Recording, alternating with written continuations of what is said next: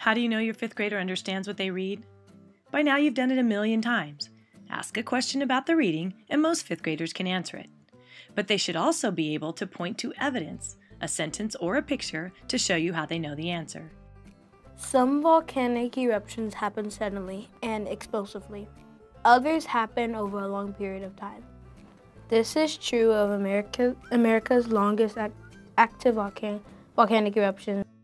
I want to know whether this mountain, Kilauea, is a sudden explosion or an eruption over a long period of time. I think it's an eruption that happens over a long period of time because it says this is true of America's longest active volcanic. But by the end of fifth grade, they should be able to answer the not-so-obvious questions and point to the sentence or sentences that show how they know the answer. Here, Jackson has to infer the answer from what he reads. It had been 4 o'clock by the time he'd gotten back into his room, and he was still tired. He got back to his room at 4 o'clock.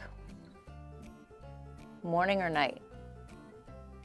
Morning. How do you know? It had been 4 o'clock by the time he'd gotten back to his room, and he was still tired. His night expedition hadn't been quite the success he'd hoped. So how do you know if your child understands what they're reading? Well, come summer, fifth graders should be able to show understanding by answering more complex questions about a book and by pointing to evidence of the answer.